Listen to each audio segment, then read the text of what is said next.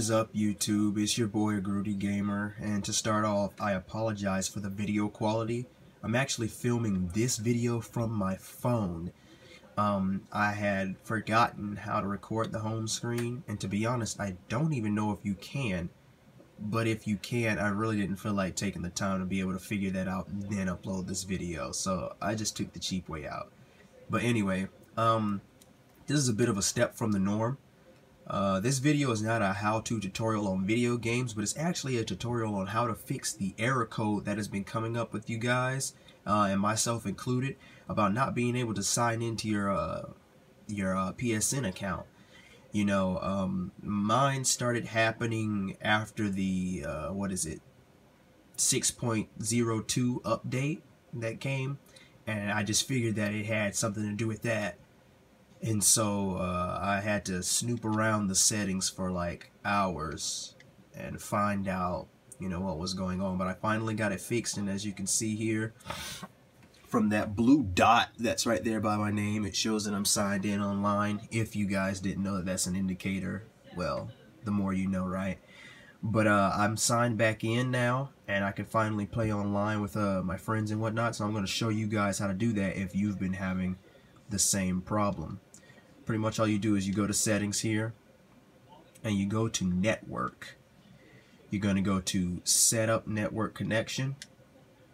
You're going to click on whatever means of internet connection you use, whether or not it's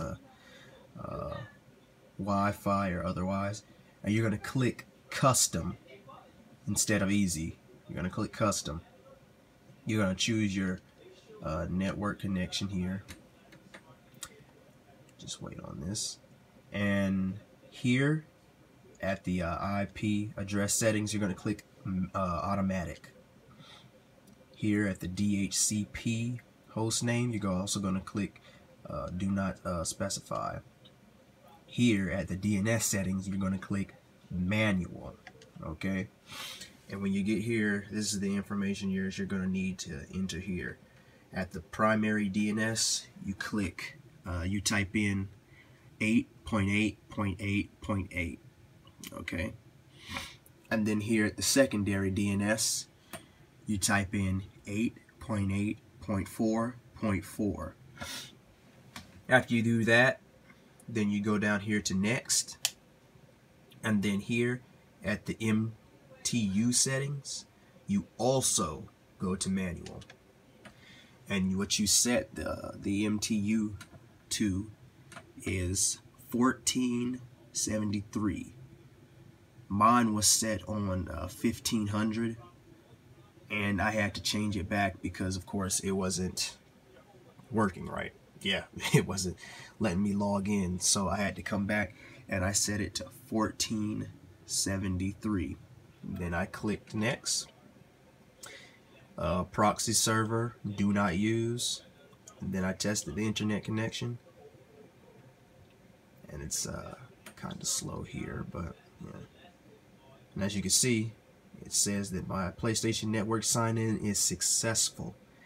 And that's pretty much it. That's all you do, guys. If this trick doesn't work for you, by all means, leave a like in the comments below, and I'll check it out, and I'll see if I can find something else to help you guys.